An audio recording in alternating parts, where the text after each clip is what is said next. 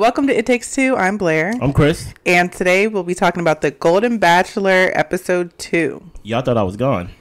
Y'all thought Blair was gone.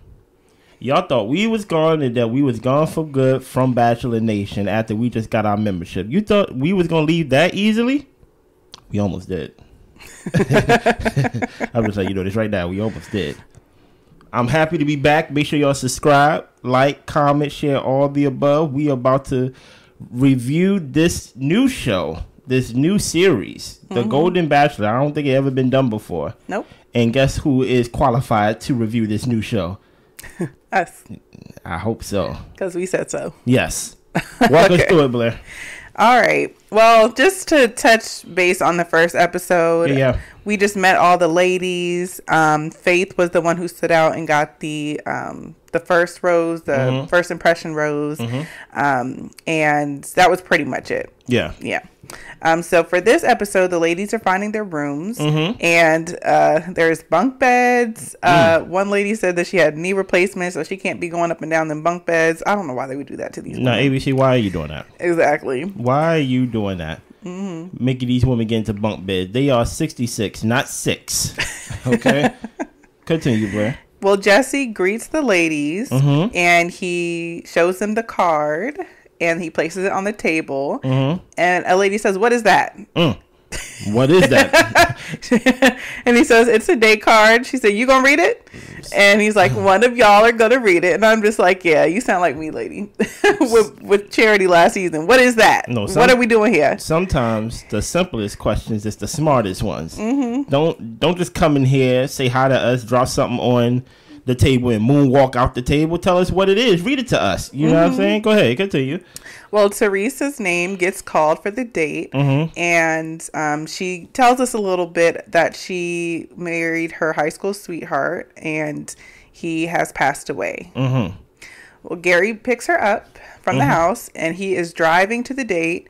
His headlights aren't working. They have a drop top. Her hair is going all over the place. It's a little bit chaotic. And this is also his first time driving in California on the freeway. So he's pretty nervous. He says he can't see the highway markings. Wow. And she reaches over to rub his shoulder. And that really, you could see in his whole facial expression and body signals that he was actually relaxed and relieved by that. And I was like, okay, that was really sweet. Did you almost cry watching that? I didn't cry seeing that, but I was like, that was sweet. I'm glad that she like let him know like they were okay. Let me rain on y'all parade a little bit. Okay. All right. Bachelor Nation, how are you? My name is Chris. All right. First of all, let's start with this little bump bed situation. This is what I'm looking forward to. Y'all thought that, like, you know, Bachelor Nation or like or maybe the Bachelorette, to where the guys gonna have something against each other and things like that, or like the contestants gonna have something against each other. There's no attitude like an old person, okay? The fact that you got these people rooming together, we are going to see a lot of old people attitudes. One thing that they said, that they are stuck in their ways, so a lot of this, you are going to see of that. You are going to see a lot of passive aggressiveness or even aggressive aggressiveness, because that's what old folks do. Also, I think it was Teresa's birthday or something like that. It was something nice that they went on a date. And I don't even know if the headlights was broken more than he didn't know how to turn it on. Why didn't someone turn it on for that man before they pulled off? True. Come on now. Now, how would that look when you got the Golden Bachelor getting in a car accident on the freeway of California because he can't see? And whose idea was it that it'd be a drop top? ABC. Come on now. We not going to do it this season now. Y'all ain't going to have me on here for 10 episodes yelling at y'all. But I did think him being nervous, that she did put her hands on his shoulder. For him to calm down as well, probably for herself. She probably was scared too. That was a good moment to show that, oh, okay, you know, like that was a nice moment. Yeah. Go ahead. Well, they get to the diner, and Teresa is expressing that she didn't expect to like him, but she felt a connection when she saw him. And she brings up her deceased husband, Billy. Yeah. He's been deceased for 8 years now, and he felt like he was Gary felt like he was talking to someone who understood the loss of a spouse. Yeah, it didn't make him feel sad. Talking about that, it was actually like a connection point for them. Yeah, now that could be a connection point for a lot of them though. Yeah, because a lot of their spouses have gone on to pass away. So I don't know if that was intentional. Do you feel like that was intentional, knowing that that's how that's what happened with Gary, and that's basically his story about how his wife passed away? Do you think that was like an intentional thing for her them to bring up, for them to find contestants of basically widows and things like that? Not necessarily. I think probably a lot of older people at that age have been married, so I don't think it was so much intentional as just kind of like these people have lived life, Yeah, I think it was intentional that a good number of them are widows. Widows, yeah. Okay. Because he is a widower. Widower. Yeah. So I think that was very intentional on ABC part. Yeah. And they both agree that they don't want to be lonely. He does say that he has a good group of friends, but just like, if you're admiring a sunset, you want to share that with your loved one. Right. You want to go home and just have someone to talk to. Like, he misses that. And so does she. And he feels calm with her. Then all of a sudden we get flash mob. Listen here, man. I thought we were on an actual date. I didn't know that these are all actors in the building. Was the food even good? Listen here, you're right, Blair, because I ain't gonna hold you. I was watching it and I was like, you know what? This do feel like a real date, even though it is a diner in the middle of nowhere. Fine, you know what I mean?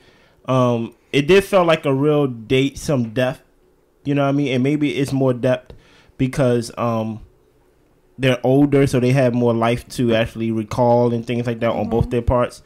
And of course, you're talking about the loss of a loved one. So there's nothing like talking about how much you don't want to be lonely, and that you're telling a story about how your late husband died, about how his kidneys failed, and you get a call and you run home and you was there to see his last dying breath. And I know it, people jump on the table.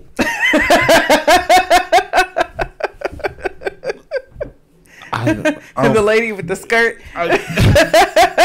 I'm like, y'all almost got me. Y'all almost got me. I'm like, I forgot I was watching The Bachelor. Exactly. This is a production. It's not just a dating show. ABC was like, enough of that. Believe. And I'm just like, wow. And it could be a little bit overkill for me. The fact that I was dead. Because Gary was like, because he said, sometimes, you got to keep on believing. And then that was the cue. Exactly. That's what somebody playing the piano in the background.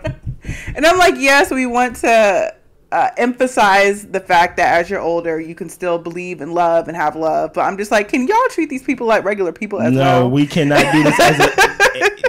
listen here. We got to make it known that they're old and they deserve to have love. Listen here. Okay. Can they just be people who deserve to have love?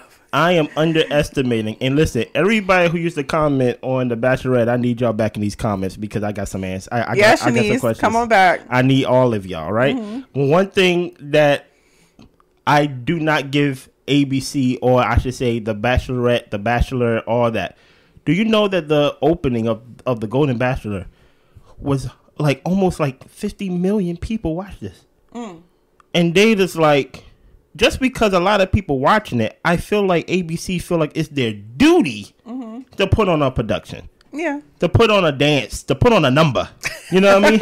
I don't know why they thought at that moment when they was in that moment sitting at that window sharing a milkshake, doing all the, the date things. The date things. Yeah. And then the music started playing. I don't know why they thought that was a good time for a number. But it did snap me out of reality. And be like, oh yeah, I am watching a game show, a TV show. Continue, Blair. Go ahead. Well, there is a rose on the car, and he ends up... Who the hell put that there? And he ends up handing her the rose. The date went wonderful. Man, that was funny. Yeah. Next, we move on to the group date. Yeah, walk me through it. And it's a romance novel cover shoot. And... the women have to go and pick the different outfits. There are wedding dresses, their 70s outfits, and I think there's like 80s kind of rocker moto jacket vibes. You're right. So one of the women wanted a 70s outfit, but Natasha ended up going and grabbing it before her. So she had to wear a moto jacket, and she was just kind of upset because she didn't feel it really represented her. And we get to the bride group, and Nancy is crying.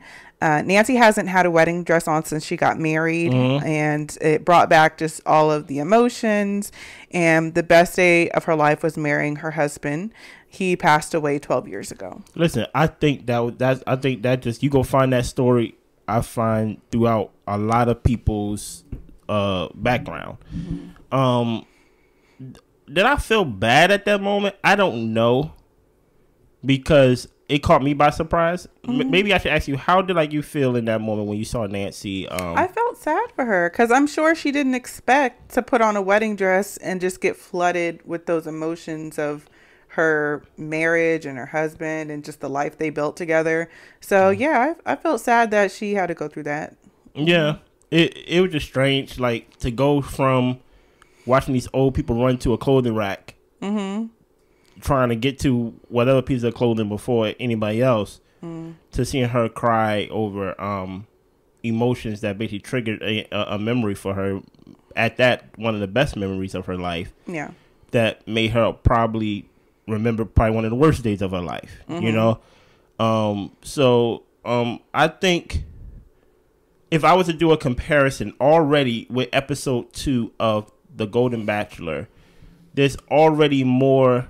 I don't want to keep using the word depth. Substance. Yeah, more substance than the Bachelorette so far, where it was with season 2. I mean, not season with charity 2, season. With charity season last season. Because you actually, these are real emotions that I did not expect. I really did not expect. I'm thinking these people are not newly widowed, but I'm sure they've been there for a while. You kind of get over it. But even 12 years ago, when her husband passed away, it put her back in that place. So that was actually a good thing to see. I wonder how Gary's going to react once he sees this. Yeah. Go ahead. And side note, I don't know what kind of photographer they chose, but those pictures were coming out horrible. They were looking like pictures on the phone. Production. That's all it was. That's all it was. They were not good photos. Anyway, well, Gary, he pulls Nancy to the side and talks to her. She shares the emotion she had was about the wedding dress. He didn't know if he had offended her or if it was something with the other ladies.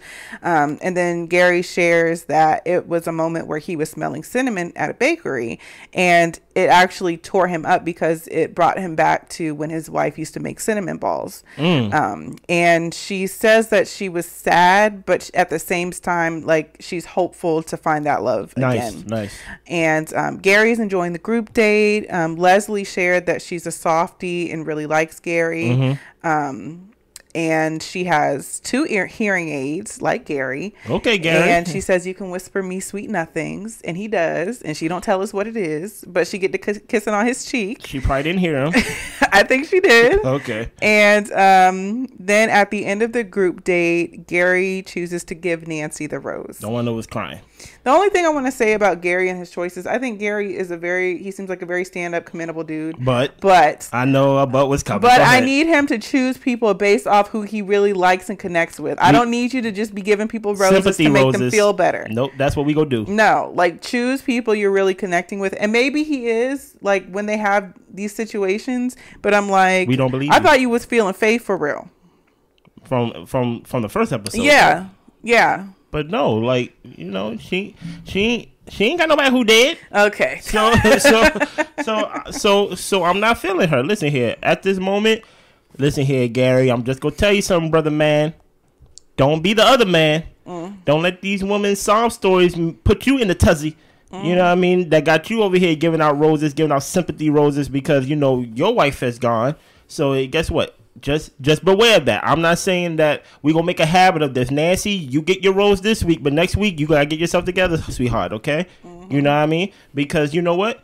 More people got that story. So we got to connect on something more than, oh, your spouse died too? We got to connect on something. Yeah. Are we compatible? You get what I'm saying? More than, you know, trauma bonding. Yeah. You get what I'm saying? Go ahead. Next, it is Gary's birthday. He comes into the house for a cocktail party to get to know the ladies. Okay. And the house is really quiet. Nobody's there. And he walks into the backyard and they surprise him for his birthday. And Susan pops out of a cake and she snatches him up. And so she talks to him first. And their conversation is pretty much just about her cooking. And she cooked in the house and she was talking about that. Okay. And throughout the cocktail party, everyone snags Gary and tries to show different sides of their personalities just to stand out. And Faith is starting to get worried that she's not keeping up with the other ladies because she didn't even get to go on the group date. And he's talking to another woman about her deceased spouse. I mean, this is like the topic of conversation that keeps going on. Yeah. You know what I'm saying? Like, that's what I'm saying. Like, it's all good now because we in episode 2. But after we get off of the past, and the ones that passed on, we need something to connect on presently. Yeah, for their future. Yes. Well, Gary sits down with Ellen and he gives her a picture of them together and it's framed. And Ellen says that she feels really special and she hasn't felt that special in a long time. That's good for you, Ellen. Only thing I want to say about this is Gary is going to be breaking these ladies' hearts. Listen here, man. Like, bad. Because they are really hoping and wishing for this man to be their man because they're like, oh, wow, he's so great. I think I can do love again. But Gary's only going to be with one person. Listen here. Age is not going to stop me from giving objective criticism. If you think you could do life with somebody who you just met, true, episode 2, you are sick. Okay, oh goodness. like you need to keep your thoughts to yourself. Like you could give external compliments like, oh, he's handsome, he's a nice guy, but how are you supposed to know based off the second meeting rather that you could do life with somebody? You get what I'm saying? I don't know if it's more of you know yourself more because you're older and you're like, hey, listen here, I just need somebody to basically be here with me while we basically transition to the last part of our lives. Maybe, you know, maybe that's very different than, let's say, somebody who is younger on these game shows or dating shows and saying that, oh, I'm in love with this person. Yeah. Maybe for this age group, it is about loneliness. Maybe it is about just having somebody there. Yeah, companionship. You know what I mean? If I fall, can you hear me holler? You get what I'm saying? So, listen here. A lot of this process is going to change these women when they feel their heartbreak. And guess what? It's going to change Gary too. Because you saying that a lot of these women's hearts going to be broken. I don't think Gary's the type of guy that like breaking hearts. No, I don't think so either. I think it's hard for him too. But in the genuine way. When Charity was like hooting and hollering when she was breaking up with people, that was a lot. Yeah. It was just too much. I don't know. It didn't feel genuine. Yeah. No offense, Charity. With Gary looked like, you know, this is the origin villain story right here. You know, like he was a good guy, and then all of a sudden he started breaking hearts. Yeah. And now all of a sudden women don't like, you know, like we'll see though.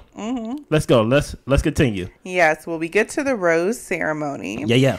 Gary calls all the women his friends, and the fact that they're all friends is making this all very difficult.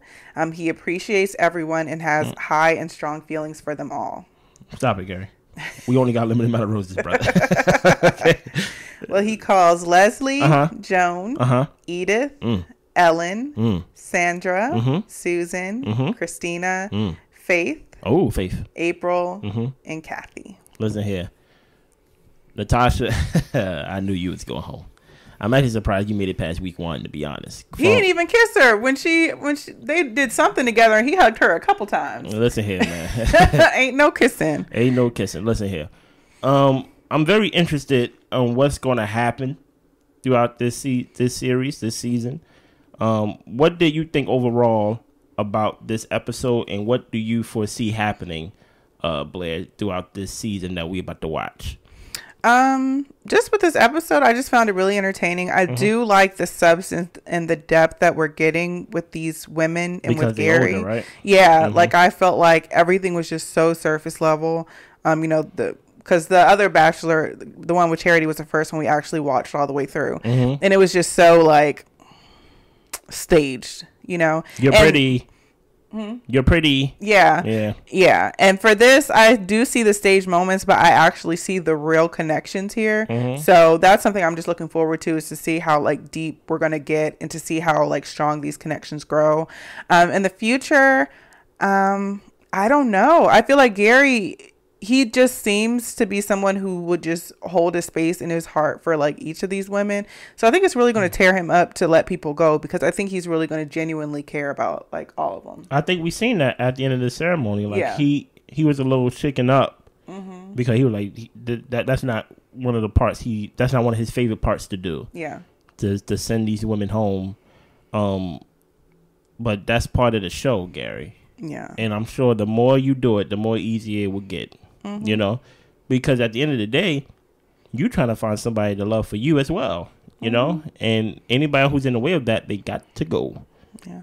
What I'm looking forward to this season, I'm just looking forward to the relationship amongst the women.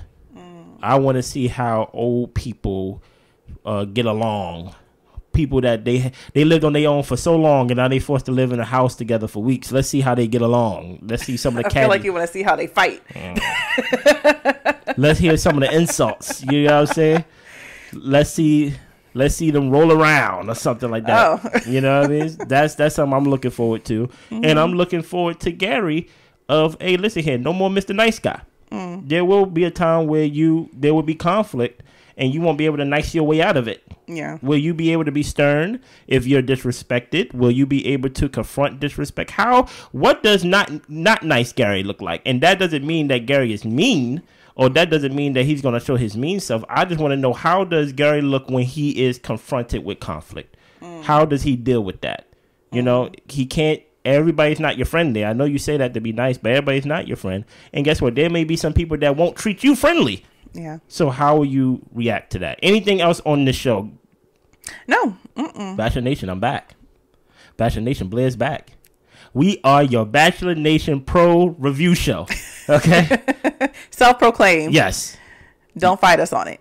Well, don't fight me. Y'all be good. Bye.